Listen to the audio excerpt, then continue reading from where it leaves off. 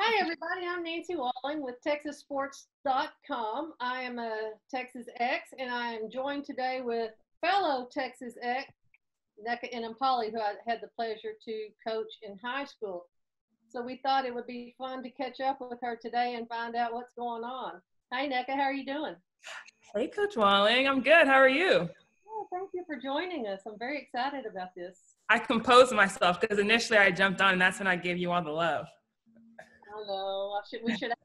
Maybe he recorded that. But anyway, glad you could join us. We're real excited that you have taken the time out because we know you just got a new job. You're now the assistant coach at UNLV, and you had to make the move during this pandemic. So, how's Yeah. it going? How did that move during this pandemic go? Well, I'll just start by saying prior to me obviously making the move, I got to spend over a month and a half at home with family. And anybody who knows just the nature and the dynamics of this business knows that that is some time to just love up on your family that you don't necessarily always get. So I appreciated that more than anything. And then when it came time to move, my parents obviously were like, you're going to move during a pandemic? I'm like, yeah, the job continues, life continues. It was fun because it's a new chapter. It's a new exciting adventure. Obviously, it comes with some stressors with kind of just the climate that we're in right now as a country and just, as a world, honestly. But getting out here to Vegas, this is the first city I've been in that kind of replicates what I'm used to being from Texas.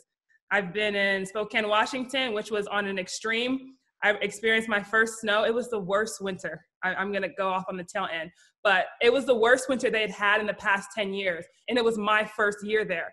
And then I went to Santa Barbara and I got to experience the beachy live almost every single day. Was amazing weather. And then now being in Las Vegas, just going outside is like being back home in Texas, minus the humidity. So I can live with that. Well, good, good. You just kind of touched on where I wanted to go next with you finishing up your career, unfortunately, at Texas with another knee injury. We were just talking about the one that you got in high school playing Brittany Griner in the state tournament. Yeah. So, Texas, was it the same knee or the other knee? I don't remember. It was opposite. Yeah, opposite knee. I know it's still hard to think about that, but so you finished up your career at Texas, and then you still got drafted by the Seattle Storm. Mm-hmm. So after you finished that, kind of catch us up on. You just told us where you've been, but tell us why you were in those places and what you were actually doing there. Yeah, so after I after I got waived from Seattle, I kind of decided, you know what, this is my way, or this is my body's way of kind of transitioning me into the next step. And kind of what my journey looked like is I was pretty consistent with two things during my rehabilitation process. Was I made sure to leave no doubts, right? I control the things that I can control. So that was my nutrition, that was my workouts, and that was just kind of having the mindset that if I wanted to, be the best that I could possibly be when I got to Seattle, I had to make sure I was putting in the work. And then secondly, I was pretty consistent. I prayed the same prayer every single night. I said, Lord, let your will be done. If it's meant for me to continue playing this game that I love, then allow it to be so.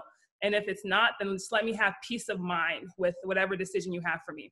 So with those two things, I went into Seattle. And when I got waived, I was completely fine with it.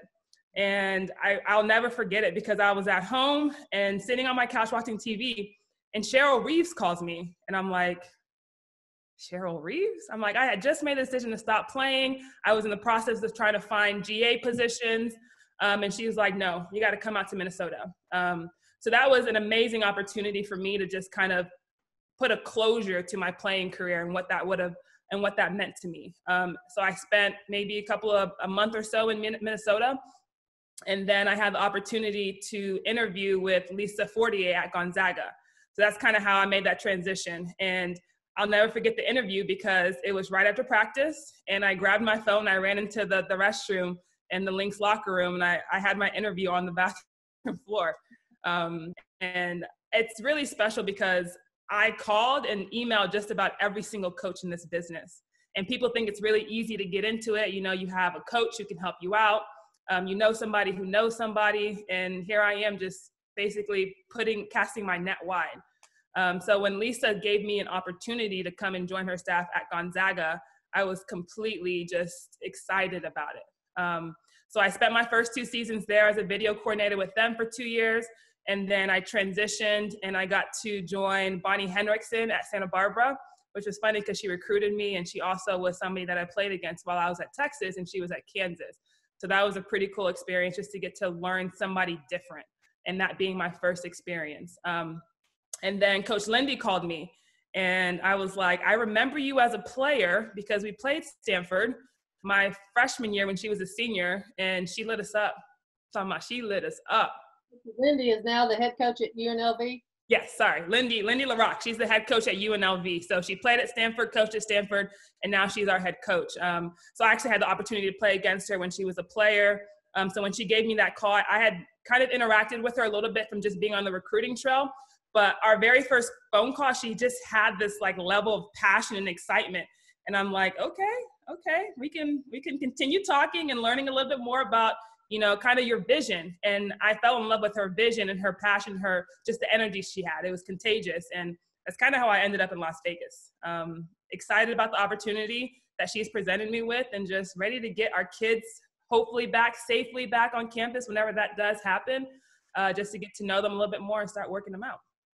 Yeah, everybody's in the same boat there for sure. So I can only imagine how exciting that is. But I want to back up a little bit. So as far as I know, you never wanted to go into coaching. So how did that? Yes. That happened, or am I just making that up?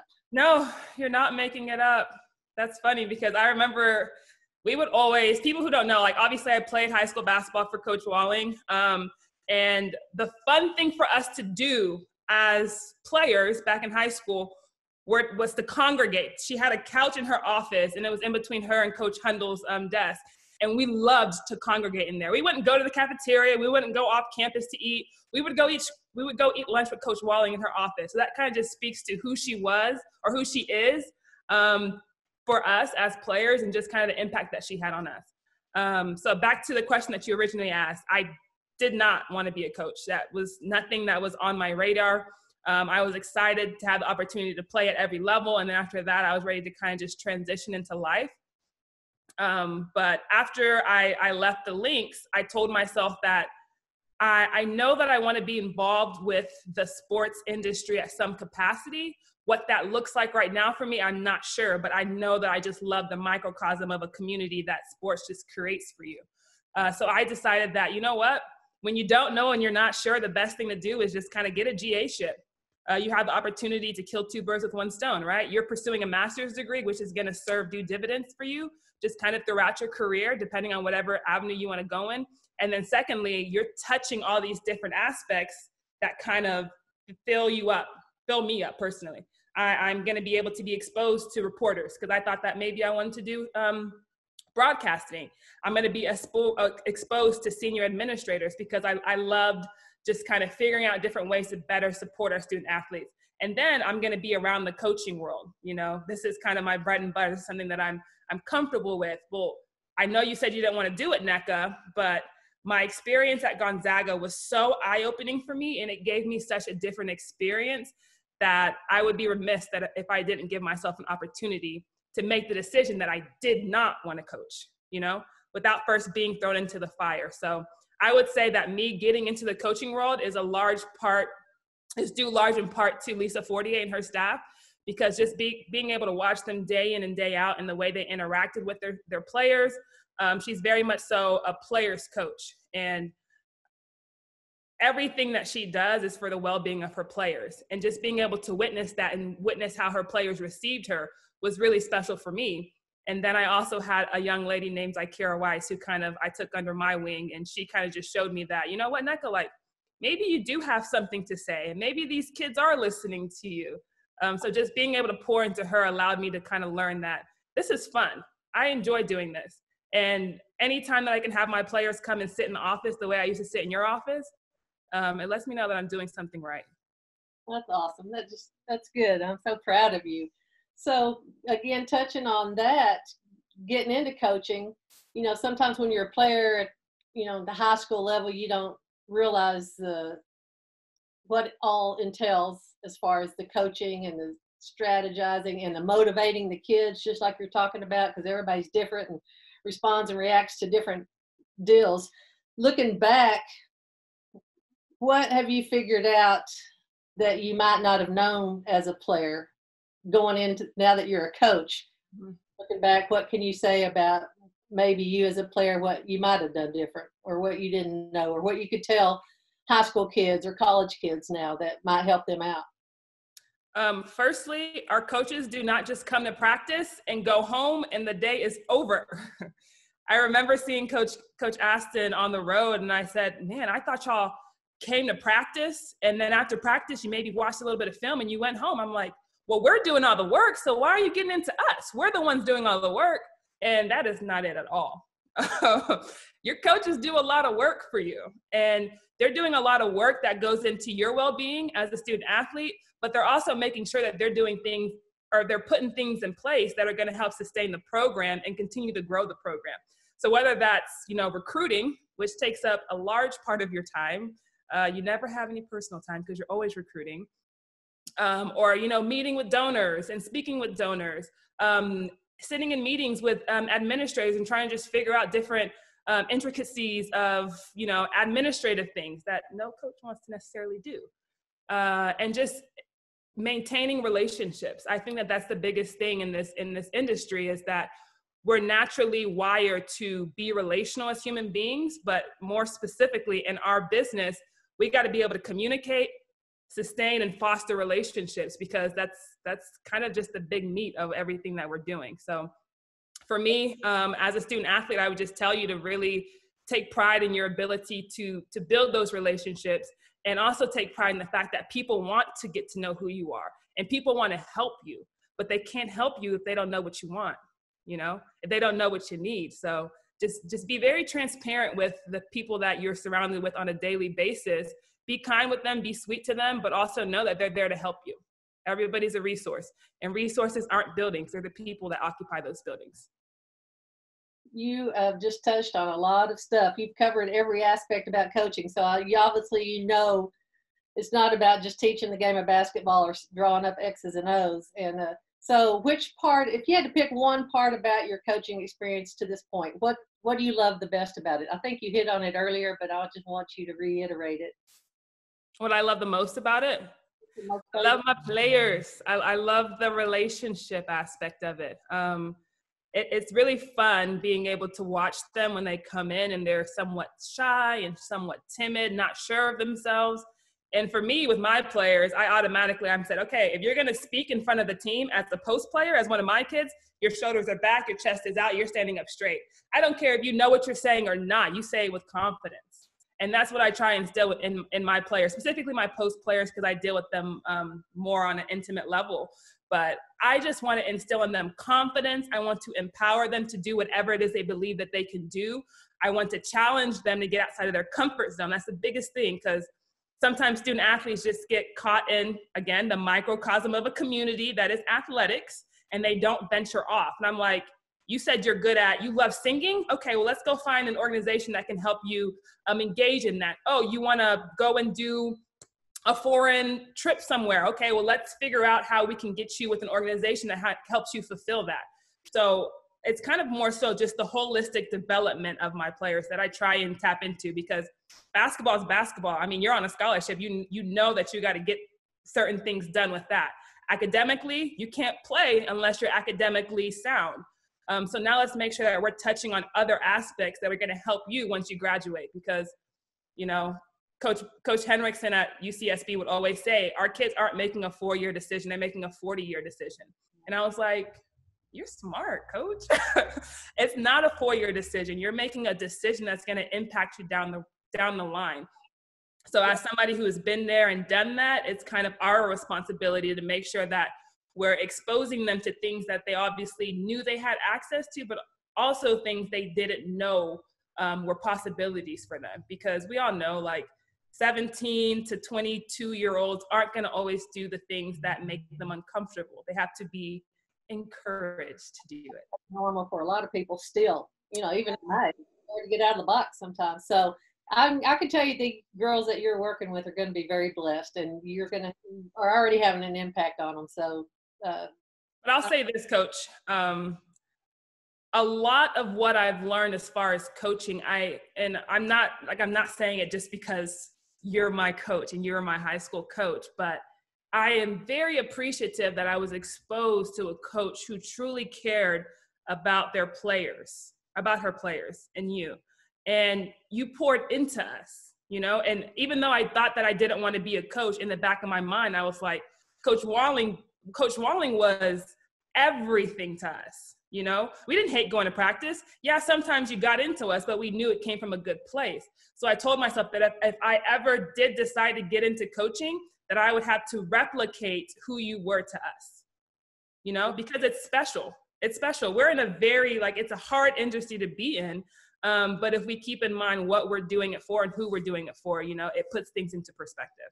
That means a lot to me, and I appreciate that. And I can say the same thing too. I'm blessed for the coaches that I've had. My high school coach, Bob Schneider, taught me, how to play basketball and skills and how to teach it. And then Coach Conrad, how important it is to deal with the community and just the whole picture, like you've been talking about. So thank you for saying that, and I can pass it on to the people that taught me. So, and you're going to have some kids later that go in and follow your path because of the influence that you've made on them. So that's why it just makes my heart happy that you're in this business, because these girls are going to be very lucky because of you. So anyway, let's move on. And so Pflugerville is so close to Austin. You decided to stay home. What made you decide that you wanted to go to Texas and not go off somewhere? Because there's so many high school kids that say, I can't wait to get out of here.